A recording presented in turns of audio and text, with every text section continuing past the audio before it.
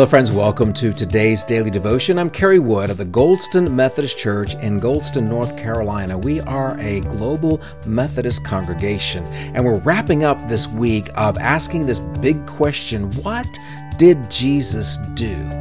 And we've learned that Jesus died and he rose again. And that's the whole point of what today's bigger answer tells us. 1 Timothy 3:16. Hear now these words. Beyond all question, the mystery from which true godliness springs is great.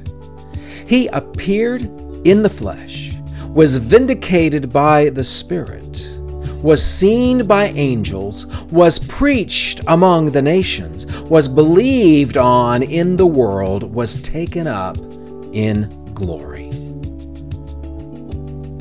Now, these are the words, we think, from the Apostle Paul to his young protege Timothy, writing to Timothy to let him know, dear friend, as you take on the mantle of leadership in this church in Ephesus, here's the things that you need to know and to preach. And 1 Timothy 3:16 is the back end of two bookends from John 3:16, where we learn that for God so loved the world, he gave his only Son, that whosoever should believe in him would have eternal life. And that here in Timothy is what this is all about, the mystery from which true godliness springs, the ability to live forever and ever in a right relationship with God, with fullness of love and peace and joy, where there are no more tears, no more sorrow. It all boils down to this: Jesus died, he rose again. That's what it means to be vindicated by the Spirit. He was seen by the angels, preached among the nations. The reason that there is Christianity in the world today is because his good news has continued to be preached. That's what I'm doing with this video. I am expressing to you the power, the truth, the joy of Jesus and what he did in dying and rising and then taken up into glory. He ascended into heaven, where he sits at the right hand of God the Father Almighty, to borrow the language from our great creeds. And Jesus is going to do something else. He's going to come back. My friends, when Jesus comes back, it will not be that quiet, out-of-the-way corner like it was with his birth in Bethlehem. This is going to be loud and instant, and the whole world will know. Here's what we have to do in the meantime. We wait with anticipation. We act with dedication. And we believe with everything we are. And I don't know what kind of Asian that looks like, but I think you get the idea.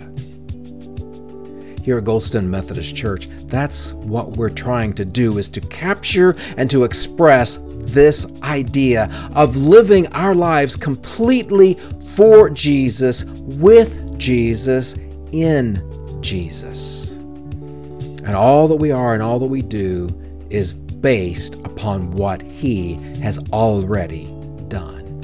You're invited to come and be part of this gathered community, these people who follow Jesus with heart, soul, mind, and strength, and love neighbors as themselves. We have a tremendous excitement here at Goldston, and you can come and join us, be a part of what God is continuing to do.